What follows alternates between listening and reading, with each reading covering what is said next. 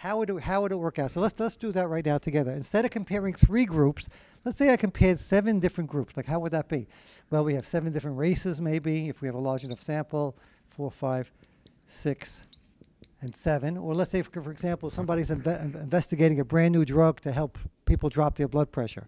So drug number 1, people taking the average drop in blood pressure for people taking drug number 1. Drug number 2 might be an experimental drug. Drug number 3 might be a placebo drug. Drug number 4 might be the same drug made by a different company. You know, 7 different versions of the same drug. And you're giving it to 100 people, take each drug in a large, expensive clinical trial.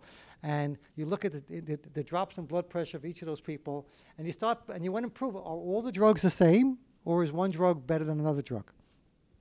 So you go through the t-test. Now, how many times would you have to do this t-test? If you're going to do the first compared to the second, the third compared to the seventh, the fourth compared to the fifth, how many comparisons are there when you have 7 drugs to play with? Yes? No. Okay. The first compared to the second, the first compared to the third, the first compared to the fourth, the first compared to the fifth, the first compared to the sixth, and the first compared to the seventh. Then you have the second compared to the third, the second compared to the fourth, the second compared to the fifth. So how many are there altogether? You really do it on your fingers, really, but how many are there? Anybody? The formula, for so those you may still remember this from Stat 1, is 7 choose 2, which is 7 factorial over 7 minus 2 factorial over 2 factorial, which comes out to 21, believe it or not.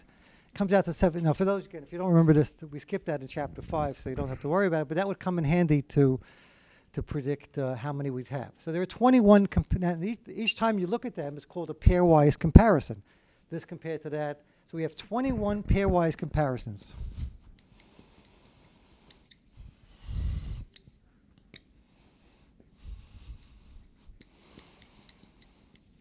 So now going back to my original question, what's wrong with doing it 21 times?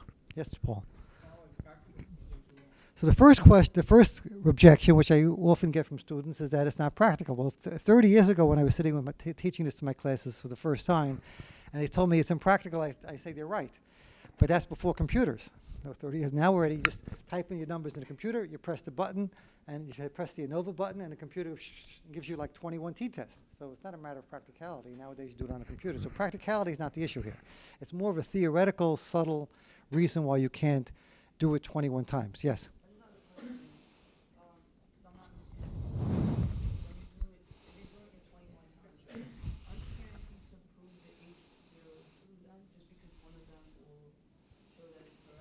Well, okay, you're very astute and very observant, except you got it backwards. So your observation is correct, but you got it backwards. If you do it, let's say, let me explain it to the rest of the class. You'll hear where you made your mistake, but your basic point was right. Let's assume, for argument's sake, that all 7 drugs are really the same. Let's give that the benefit of the doubt to day 0. It's basically the same exact pill with 7 different colors, exactly the same pill. Now, do you expect that? And what's going to come out of each of these? But they're going to get a bunch of people taking drug number 1. And the average drop in blood pressure is called X bar 1. And this is X bar 2, and this is X bar 3. Remember, we have to distinguish between the average of the population, which we really care about, plus the average of the sample that we're focusing on. X bar 5, X bar 6, X bar 7. So do you think if the H0 is totally true, I mean, if you gave it to millions of... Sorry. Thank you.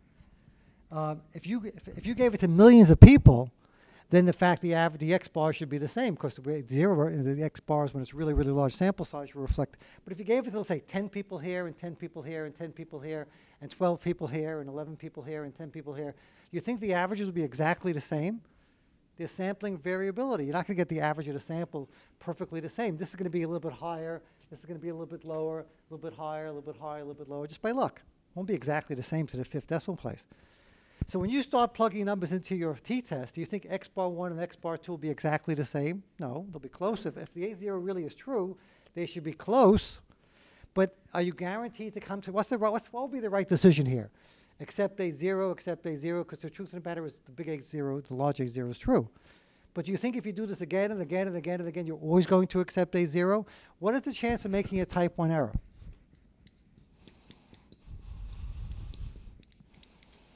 Which is called alpha, which let's say is 5% conventionally, which is the chance of rejecting the A0 when the A0 is true. So what's going to happen if the AC, when you do this, again, each time we do a little t-test, the first compared to the second, the first compared to the third, the first compared to the fourth, the answer should be 95% chance, accept A0, but what's the chance of making a type 1? What's the chance that just one average might be a little bit higher, another average might be a little bit lower? What is the chance of that happening?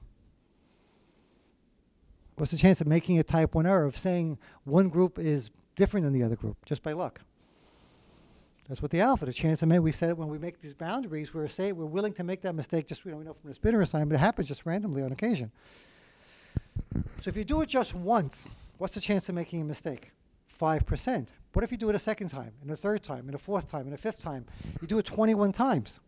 What's the chance somewhere along the line you're going to make a type 1 error?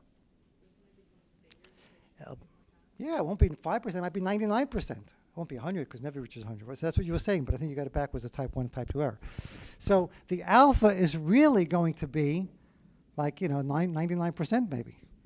If you want to calculate it, it's going to be 1 minus 0.05 to the 20th power if you want to calculate it. This would be 1 minus alpha to the 20th power, something like that. 95 from 95. Something, it would be something like, I'm sorry, not 21 power. Which comes out to like 99%. So if we understand why you can't do what's called multiple pairwise comparisons, the question is, what can you do? So now we basically demolished the approach that would have been nice to do of using chapter 10 many, many times over. So instead, we're going to try to now to solve the problem by another approach. And in the remaining 7-8 minutes, I'm going to show you that approach. I'm not going to show it to you mathematically, just see it's conceptually. So when I show you the actual formula a week from this Monday, I might have to repeat this quickly, but I'm not going to spend the whole day explaining the theory of the chapter. So right now we're getting the theory of the chapter. So anybody want to suggest, now, okay, it's really not a fair question because unless you had it before, there's very, very small chance you're going to be able to invent the proper method of solving this problem. So in order to make this method a little bit clearer, if anybody wants to say something, I'll be glad to hear. Anybody have any ideas how you might solve this problem? Basically, you want to do this not 21 times, but just one time and get the answer in one shot. Yes? Well, at some point, you got to take, if you're comparing the averages, so you got to take the average of the samples and do something to those averages. Now, you can't say, well, x bar 1 minus x bar 2 minus x bar 3, for example. I think that you were thinking of that before, maybe. That doesn't make any sense because this compared should be 0, but minus the x bar 3 just throws everything off. So yes. Like the average of the averages? Yeah. We say do it like that. I mean, you got to go beyond that. I mean, you're going to at some point, in fact, we do in fact take the separate averages, like you're correct. At some point, we take the average of the averages. That's also logical and that's correct. But that's not really. But that's not the whole method. The method involves something else. But it is part of the method. Yes. So with the name of the chapter is analysis of variance. So instead of comparing the averages directly, we're going to compare the variances. That's another very astute insight. But which variance? So that's what we're going to spend the next 5 or 6 minutes trying to explain to you. And to make the example a little bit easier, let's make it 3 people in every category. And instead of having 7 groups, let's go back to 3 groups just to explain the idea behind it. So this is still correct. This is still correct. We're not going to use this formula anymore. So now the question is, how can you analyze the variance to answer the question, are the 3 groups the same? And it turns out, again, maybe saying this in 5 minutes is not going to be sufficient, but hopefully you get the flavor of it. And again, since most of you don't care about the theory of the chapter, we'll get the theory behind us in 5 minutes, and we'll move on to the practical aspect when we come back. Okay, so let me ask you the question. Why are these 3 numbers different?